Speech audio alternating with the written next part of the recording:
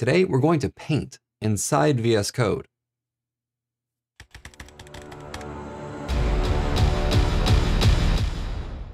That's right, there's an extension that allows you to edit images inside VS Code.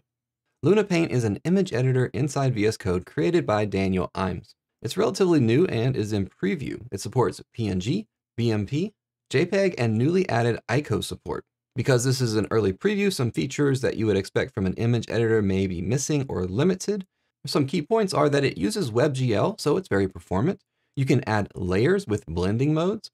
It has all of the standard tools such as pin, eraser, eyedropper, fill, select, rectangle, and zoom. It supports hot exit, which means that if you close VS Code without saving, it will restore unsaved changes. This currently only works on smaller images. One note is the ICO support is new and currently read-only. Support for editing and saving will be coming soon. So again, this is a preview extension. It's actively being developed, so there may be some features missing or small bugs here and there. So once you have it installed, we can just open an image, and now we could edit it. To create a new blank image, we can open the command palette and search for Luna New Image. Then we enter the width, let's say 36, and the height by 36. So on the left side, we have all of our tools, and selected is the pencil tool. So of course we can draw. With the left click is going to be your primary color, and then right click will be your secondary color. Now, if we hold down the shift key, it will actually give us either straight lines or an angle, and it actually tells us what angle it's going to draw at. So if we want to go at a 45-degree angle, there we go. And then we hold shift down again, it will show us the next line. Or again, we can just freehand it. You can also adjust the blend mode, so normal. Then we have all of these other blend modes like multiply, darken, lighten, overlay, and so on. One thing that I did notice is that there is no way to change the brush size. So I'm sure that's a feature that will be coming soon. We go back to our tools, we have an eraser. And of course, the eraser is going to erase. Now it erases everything, including the background. Now for the eraser though, there is a brush size. So we could increase that up a bit and erase the entire picture. And now we have nothing. Now back in our tools, we have the fill, and this has flood modes. So contiguous and global, and then a tolerance. So if we click here, it's going to fill everything with white. Now if I right click, it'll fill everything with black. That's our secondary color. And then if we go in and let's just make some dots here, kind of make an outline of something. And now go back to fill and let's choose a different color. We'll say this blue here. And now it will only fill this inside. But let's undo that. And if we change this back to global, it's going to fill everything that's black. Now in our tools at the top left here, we have our selection tool.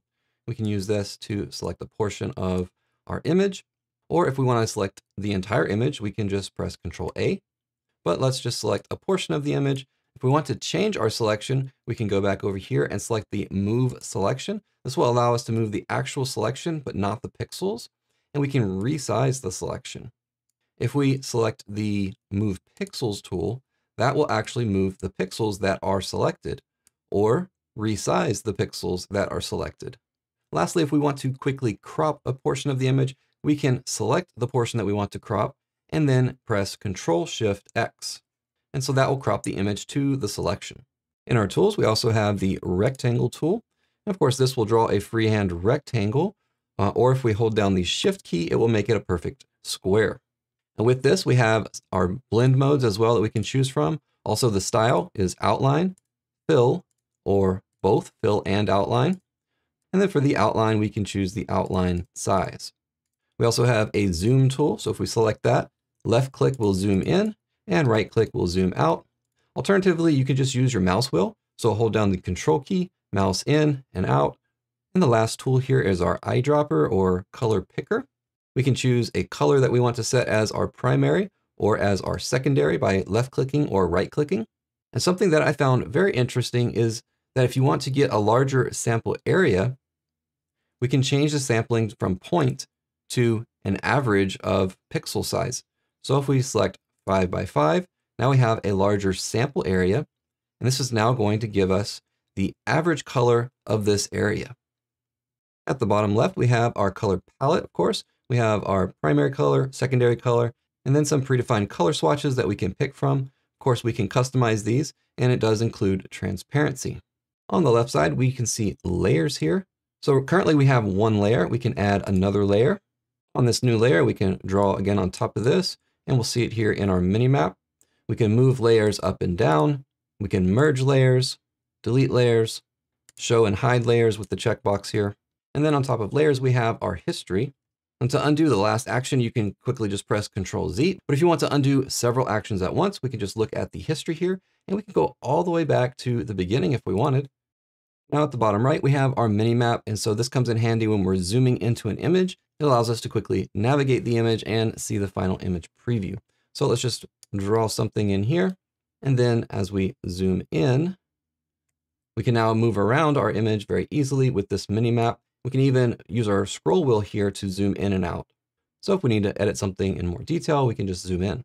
Now, there are a few extra commands that are in the command palette. So if we open up the command palette and we search for Luna, or we could quickly get to it by pressing the menu here. So in this menu, we can see we can invert colors. We can change the canvas size. We can resize, rotate, flip horizontally and vertically, resize the canvas, and create a new image. So one thing that we could use this for is to take a quick screenshot and then mark it up.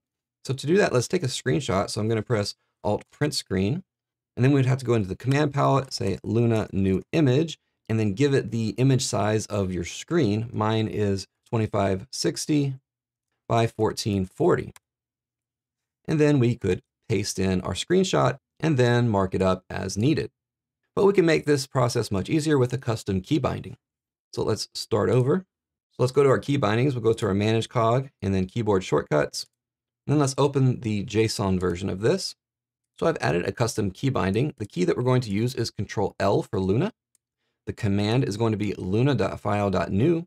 And then we can pass in our args, which is our width and our height. So for me, it's 2560 by 1440. So now we can just press Ctrl-L to create a new Luna image, and then Ctrl-V to paste our screenshot. So let's do that. Back here, Ctrl-L, Ctrl-V. There we go. Now we can mark it up. So this is a really cool VS Code extension for quick image edits and even more complex edits. So give it a try and let me know what you use it to create. That's going to be it for this video. Like this video to help me out and subscribe if you haven't already for more videos like this.